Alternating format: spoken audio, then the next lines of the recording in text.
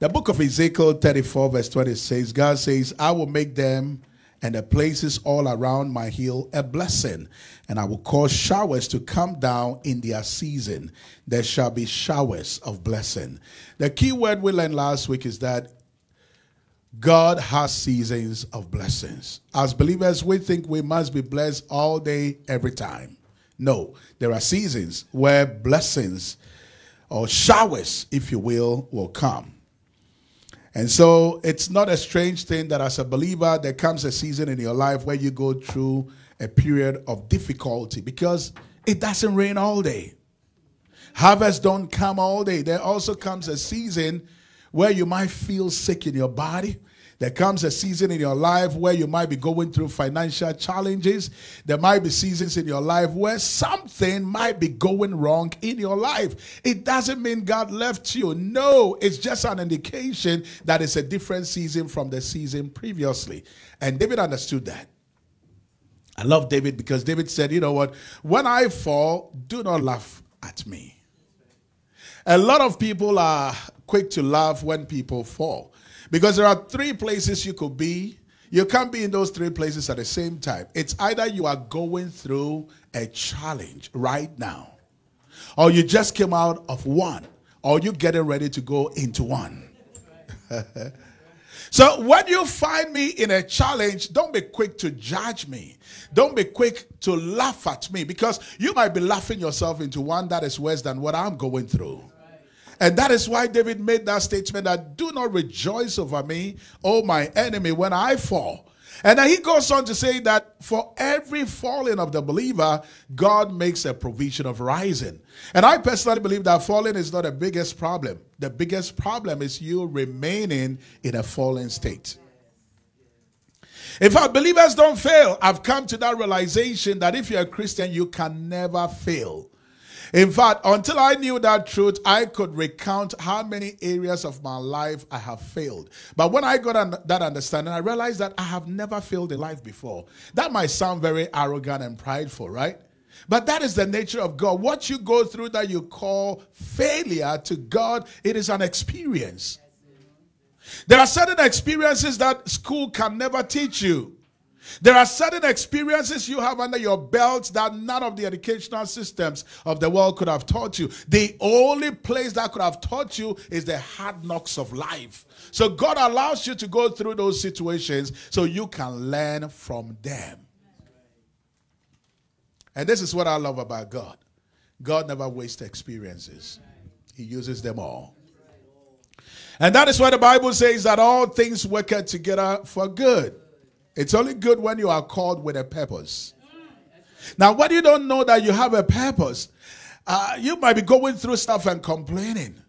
When I understood that, anything that happens in my life, thank you, Jesus. You know, back in the days, if people walked out of my life, especially people that I love so much, when they walk out of my life, I got so hurt. And I began to ask questions. Why are they leaving? Why did they leave? What did I do wrong? Did I do anything to them? Did I hurt them? I will beat myself. I will ask myself all kinds of questions until I read a scripture where Jesus said, guys, until you eat my flesh and drink my blood, you cannot be part of my ministry. And the Bible says that day everybody left his church. And then he turned to the pastors, 12 of them. And he says, does any of you also consider checking out? And then Peter stood up on behalf of the class and said, sir, we're not going anywhere. To whom shall we go? Because we know you have the words of life. But everybody in Jesus' church left. Because they say, how dare you tell us that we should be vampires to drink your blood and eat your flesh? We're not doing that. What kind of ministry is it? Now you're sounding very occultic. We don't want to be part of your ministry. They walked away. Then Jesus comes out and says, you know what? Don't be surprised that folks left the church, because you cannot even be here if my Father didn't give you to me. There are certain people that are going to come into your life for a season. And they come in for a season for a purpose. And some of them, once their purpose is done, they're going to go. They have to go. Some of them will even come into your life by being in your belly for 9 months. You're going to drop them, and you will feel as though you own them. Some of you will call, oh, that's my doctor's son. Because you took them to school to become doctor. You possess them. You own them. No. A time is going to come, and to the mothers who call their sons my boyfriend, they're going to break your heart when they bring their girlfriends home. Because a time is going to come, they have to go. And if your kids are going to go, what makes you think that people that are not even blood related are not going to leave? They will leave. And you must learn to say, thank you, Jesus. Lord, thank you, Jesus. I may not understand why they just left, but thank you, Jesus. Some of them will even leave without saying bye-bye to you. Some of them will even leave without saying thank you for the good you did to me when you've been so good to them. But you must still be able to say thank you, Lord. Because the Bible says in all things, not some things, not in the things that you love. He says in all things, whether it hurts or not. He says in all things, you got to give him praise. Praise is a weapon. We don't realize that. Praise is a weapon. That is why when you're going through challenges, you don't feel like praising God. You don't feel like coming to church. You don't feel like singing a song. You don't feel like doing anything godly. The devil makes you think that you must hate God in this situation. If he loves you so much, why would he allow you to go through this? Well, we went for Ivan's graduation, and the officers that trained them, some of the things they would say to them, just to break them emotionally. And by the time they are done going through the training, half of them are gone back home.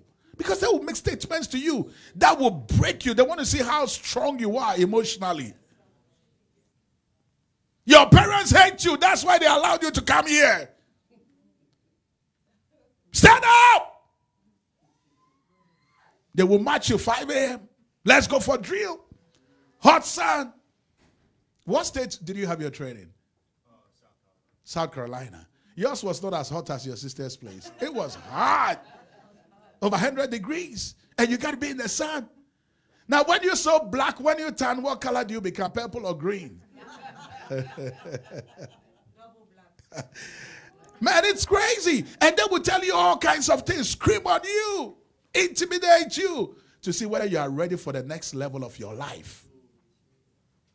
And that's why the devil is screaming at you. The devil is using the people you love to come against you to check you out. Whether you are prepared, you are ready, do you have capacity for the next level? That's all it is about. All the things we are going through is to check us out. Whether we are ready for next level blessing. Next level harvest. Do you have the capacity?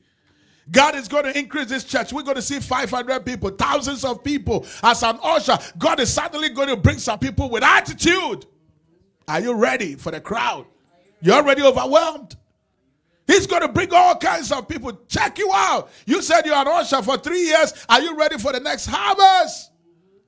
This is just one person with attitude. You're going to have 15 every Sunday. You're going to have 35. Are you ready for it? You said you want to be the one cooking downstairs for the people when church is over. And they're going to come receiving free food with an attitude. Are you ready? Are you ready? Ask somebody, are you ready? We call it the harvest, but the question is, are we ready? Are we ready? The harvest indeed is going to come. Because the Lord of the harvest is the harvest is bountiful. It's ready. It's ripe. It's going to come. But the question is, are we ready? The question. Harvest, we got to be intentional about it.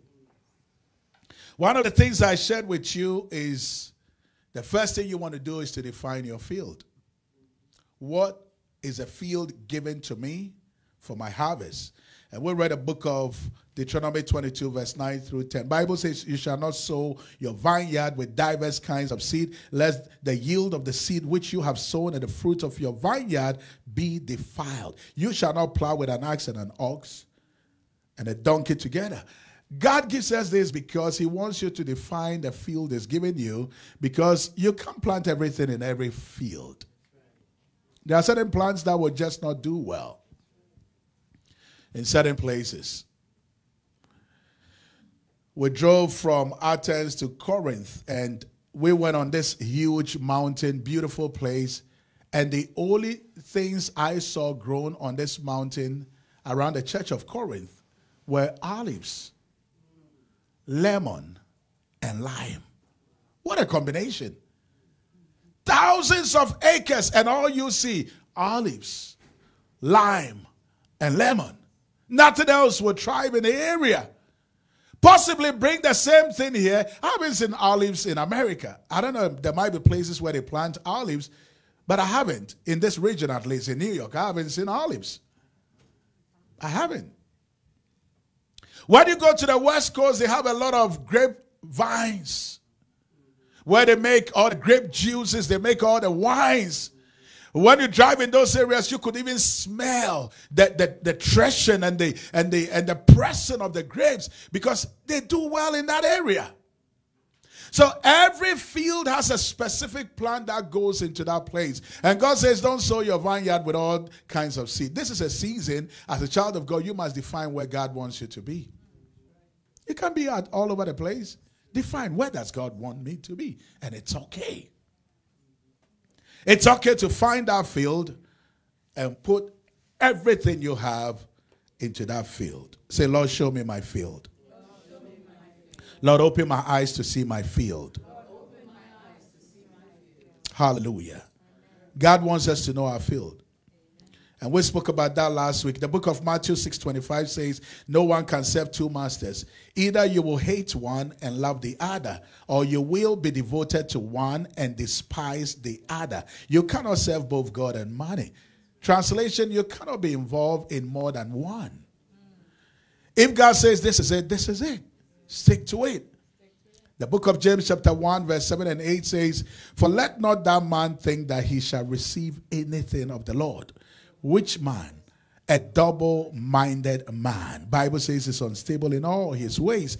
God wants you to have singleness of eyes. And we read that in the book of Matthew chapter 6 verse 22, where the Bible says the light of the body is the eye. It is the eye that brings illumination to the body. And the Bible says, therefore, if your eye is single, the whole body shall be full of light. I don't need a bunch of eyes to have light. I just need one. So if God has brought you to this church, don't have a private prophet somewhere. You set yourself up for confusion. You set yourself up for confusion. And the enemy loves that. Anything with more than one head represents the beast. Read the book of Revelation. Yes. Some of us have a prophet for money. When it comes to your financial matters, you have a prophet in Uganda. The name has to be strong. Uganda. Prophet of Uganda. And then you have one in Zimbabwe. Powerful names, okay? So when you need something about marriage, you have to call that prophet. Bible says you have an unction. It's in the Bible. It says you have an unction. Unction means anointing. Anointing means ability. It says you have an anointing. And if you pay attention to that anointing, which is the Holy Spirit who is in the inside of you, you don't even need any man to tell you what to do. That's right. That's what the Bible says. You have that unction, you have that anointing, you have that ability. And if you pay attention to the Holy Spirit, who is your greatest partner, you need no man to tell you what to do. How do you take yourself thousands of years back into the Old Testament, where you needed to see a high priest to talk to God on your behalf, whilst you are living in a dispensation of grace where Bible says, come unto me, come boldly, don't even come afraid, come confidently, come boldly to the throne of grace, that you may obtain no judgment, because sometimes we feel we are being judged, so we can't go into the presence of God. He says, so you can obtain mercy when you are in need. So why do we run to people rather than running to daddy?